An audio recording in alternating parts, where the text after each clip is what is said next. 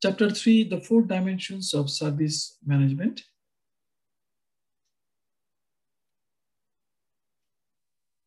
In these chapters, we're going to discuss in details about 4 dimensions model. Part of 4 dimensions, we have organizations and people, informations and technology, partners and suppliers, value streams and processes.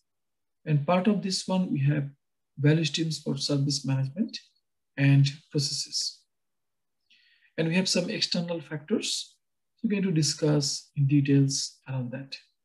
The 4 dimensions of service management. Main purpose for this one, to support a holistic approach to service management. Holistic approach means integrated view.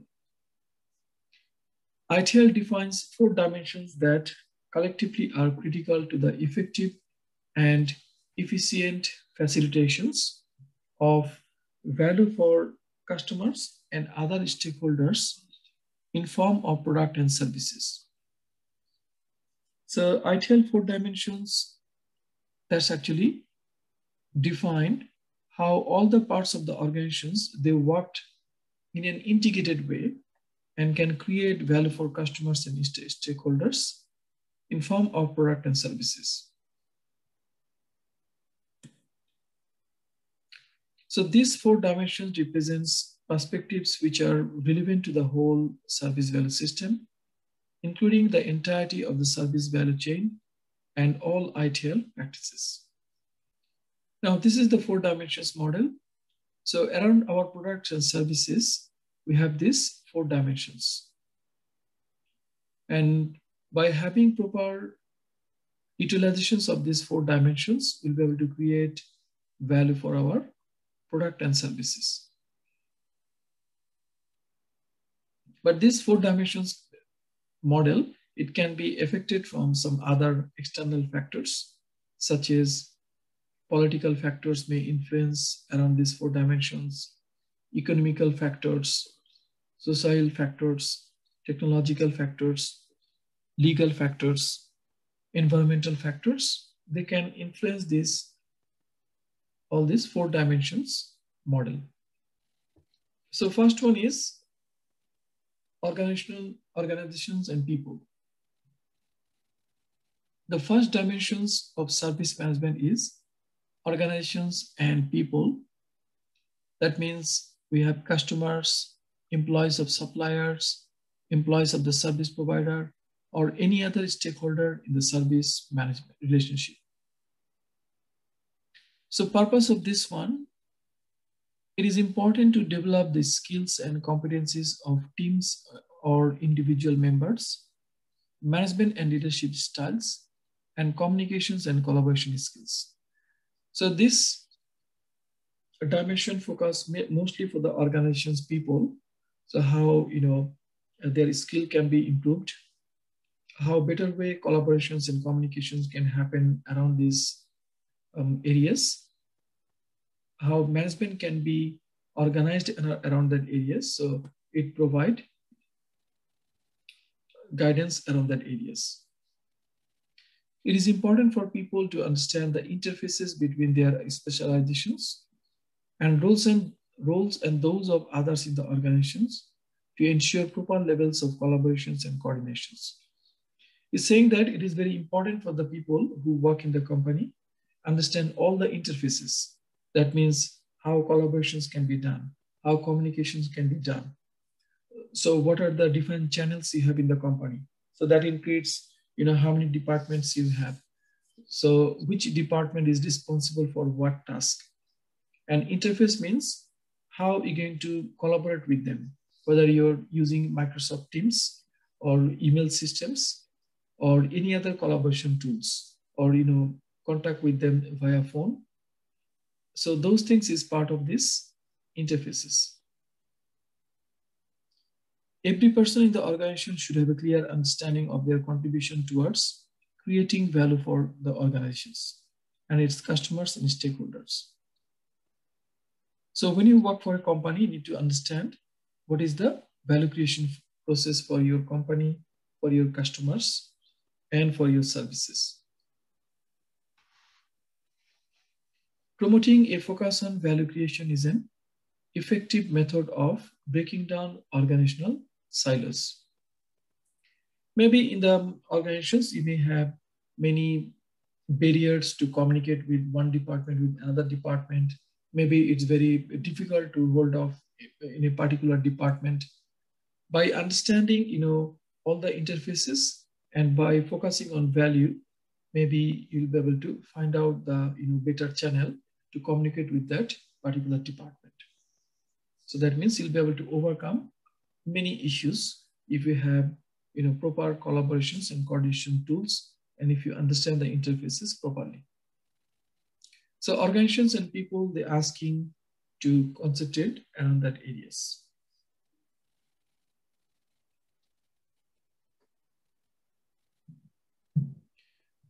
Now, informations and technology.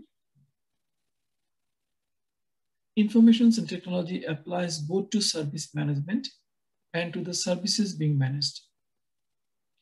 This dimension includes the informations created, managed, and used in the course of service provision and consumption, and the technologies that support and enable that service. The specific informations and technologies cover all levels of IT architectures, including applications, databases, communication systems, and integrations. So this dimensions mostly saying that how all informations can be created, managed, and used. What are the IT services we have in this company, including application, database, communication systems, and their integrations. Those things need to understand properly. The use of mobile platforms, cloud solutions, remote collaboration tools, automated testing, and deployment solution has become common practice among service providers. In relation to information's component of this dimension, organizations should consider the following questions. What information is managed by the service? What supporting informations and knowledge are needed to deliver and manage the services? It's saying that, for example, what's your domain? Which area you working? If you are working in financial sectors, maybe all of your customers and staffs, they are related with the financial things, and you need to manage the financial informations. And how will the informations and knowledge assets be protected, managed, archived, and disposed of? So you need to understand that areas. Information technology and value to organizations. For many services, information management is the primary means of enabling customer value. So information service management means creating value for the customers. For example, an HR service facilitates value creations for its customers by enabling the organizations to access and maintain accurate information about its employees, their employment, and their benefits without exposures of private information to unauthorized parties. So this is the HR service provide, and that's how it create value. It's provide the right information at the right time, and also it doesn't provide the information to any unauthorized parties. So it's create value.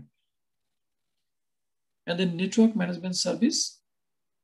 This one facilitates value creations for its users by maintaining and providing accurate information about an organization's active network connections and utilizations, allowing it to adjust its network bandwidth capacity. The proper network management service, you can monitor the service, how your service is performing, what is the utilizations is happening, any service access is required, you can manage with that as well. So information is generally the key output of the majority of the IT service, which are consumed by the business outcomes.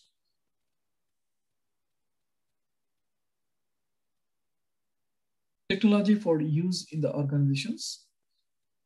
When considering a technology for use, organizations may consider these questions. So that means when you adopting any new technology, for example, you want to purchase something, in your company or for your customers. You are going to purchase some new systems or you're going to offer new system to your customers. That time, we need to think these stuffs. Is technology compatible with the current architectures of the organizations and its customers? Do the different technology products used by the organizations and its stakeholders work together?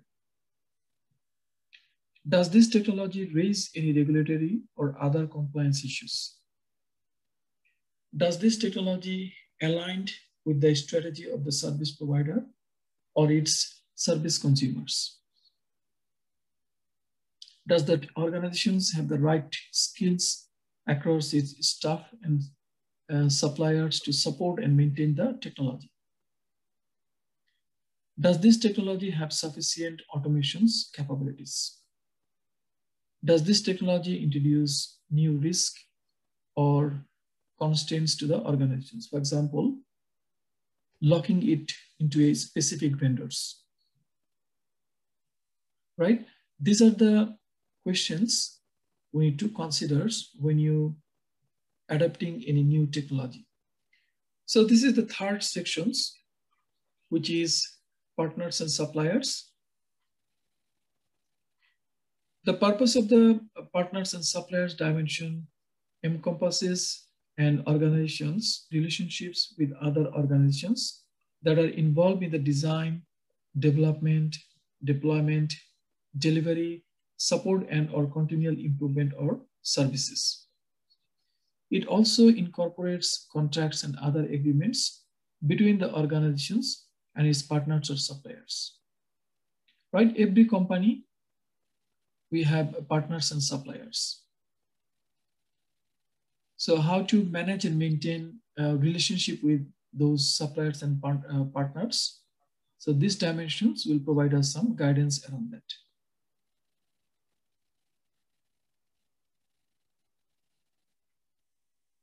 So relationships between organizations may involve various levels of integrations and formality.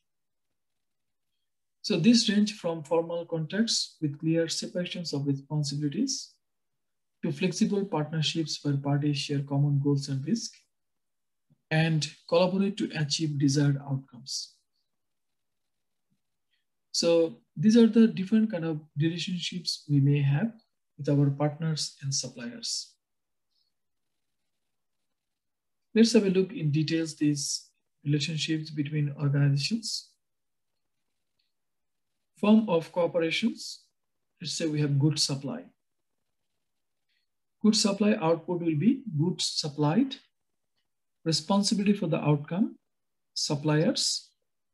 output, suppliers, and responsibility for the achievement of outcome is customer, because customer who define the requirements and they'll be responsible for outcomes. So this kind of scenario, the level of formality will be formal supply contract and invoices. An example, procurement of computers and phones. Let's say your company purchase, computers, phones, laptop, and tablet from, another vendors. So you'll have a formal agreement with that. Now, service delivery. Output will be service delivered.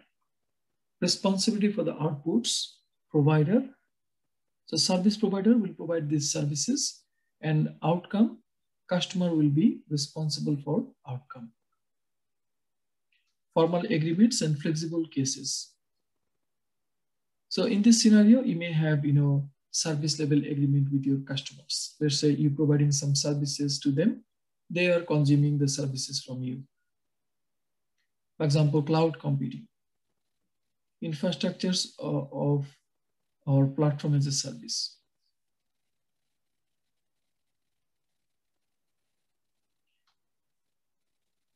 Now, service partnerships, value co-created.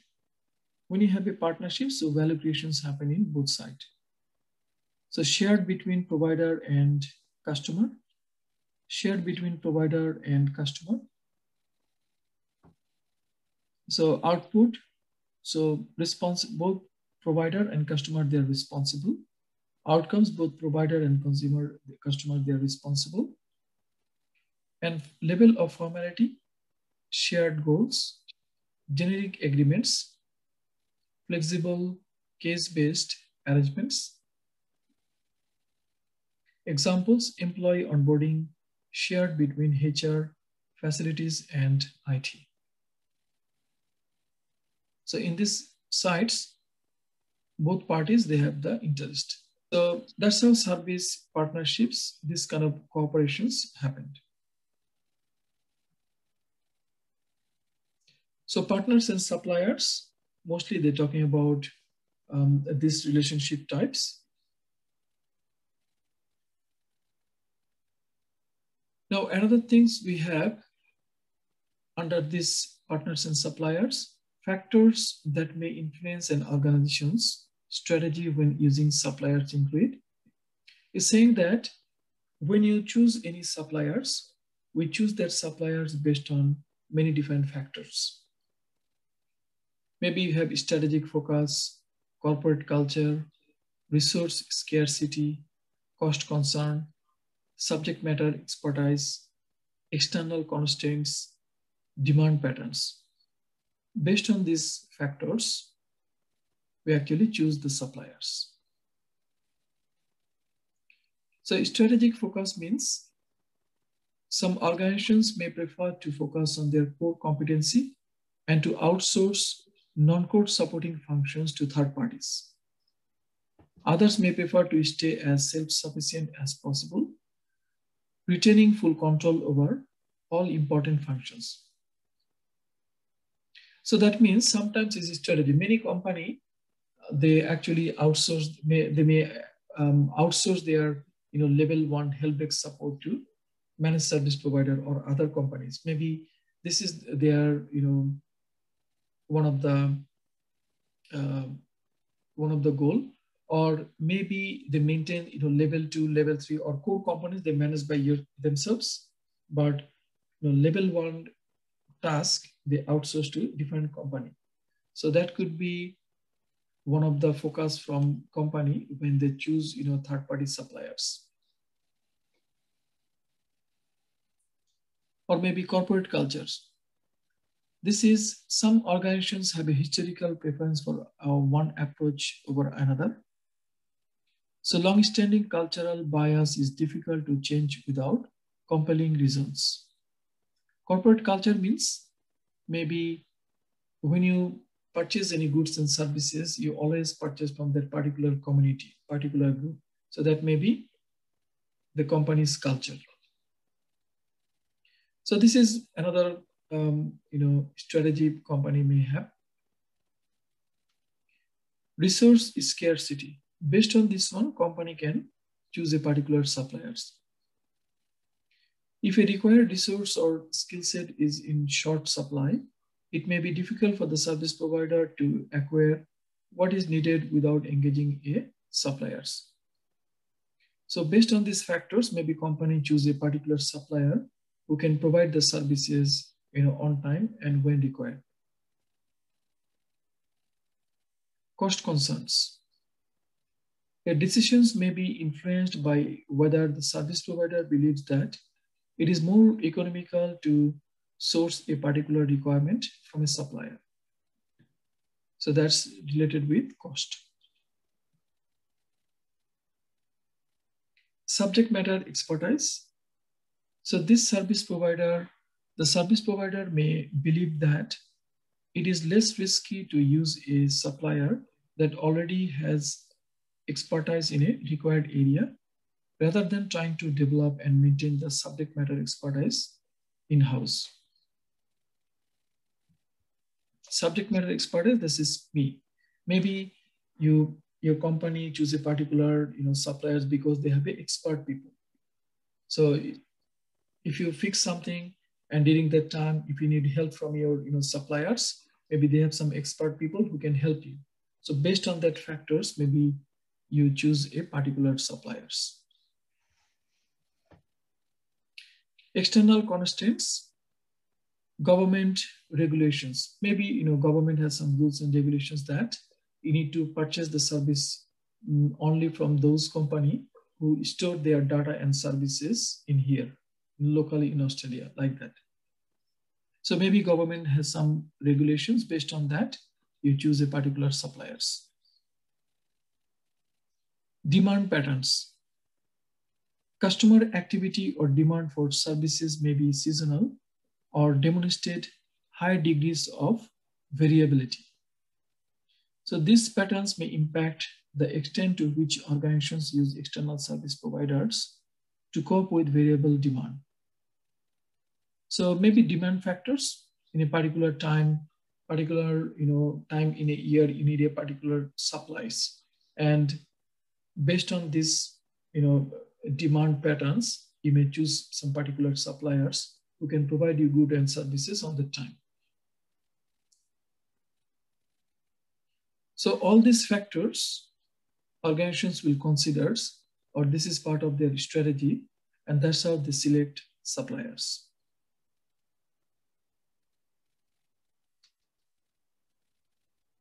Okay. Right, so based on these factors, it just not like company may use a particular supplier, and behind that, all this reason actually works. Now, value stream and process. This is another dimensions we have. This dimension is concerned with how the various parts of the organizations work in an integrated and coordinated way to enable value creations through product and services. So this dimension focuses on what activities the organizations undertakes and how they organized, as well as how the organizations ensures that it is enabling value creating for all stakeholders efficiently and effectively. So what are the tasks you do, and what are the system you use, what are the tools you use, and how actually you create value. So value streams is talking about that. So at first, let's have a look. What is a value stream? So value streams is a series of steps that an organization uses to create and deliver products and services to service consumer. A value stream is a combination of the organization's value chain activities. So value stream means is basically a series of steps a company is taking in order to create value.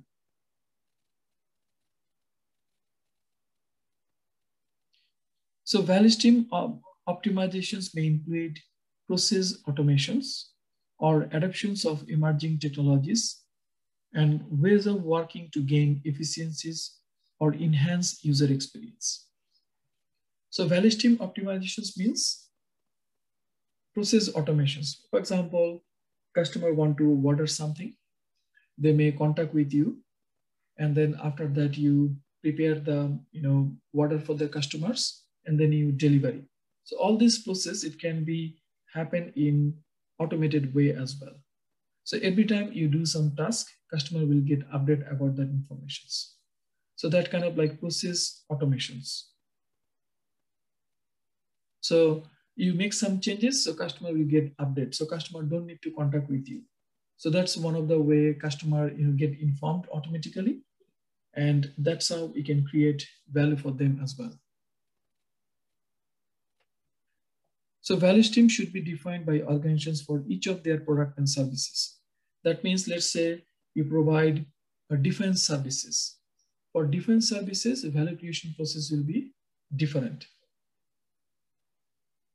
Let's say you provide application services, and your application service may have different plans or different products. Same application services, but many different way you present these application services to your customers. So how each of the way, each of the presentations, how you can create value, you should have a proper documentations about that. So that means for each services, you should have a separate value creation process. Additional to your application services, maybe you provide, IPTV services, or you maybe provide, internet connections. So for each of the services, you should have a separate value creation process. Now, value streams can be redefined to react to changing demand and other circumstances, or remain stable for a significant amount of time.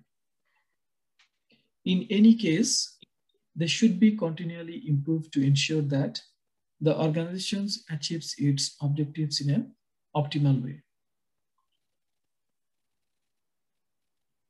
And value stream is not like, fixed.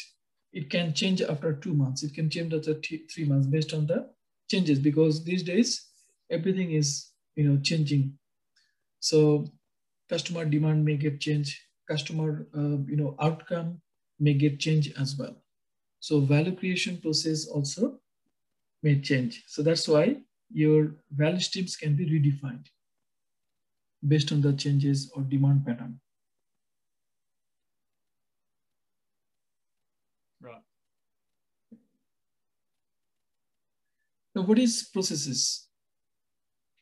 Process is a set of activities that transform inputs to outputs. Processes describe what is done to accomplish an objective, and well-defined processes can improve productivity within and across organizations. There are usually details in procedures which outline who is involved in the process, and work instructions, which explains how they are carried out.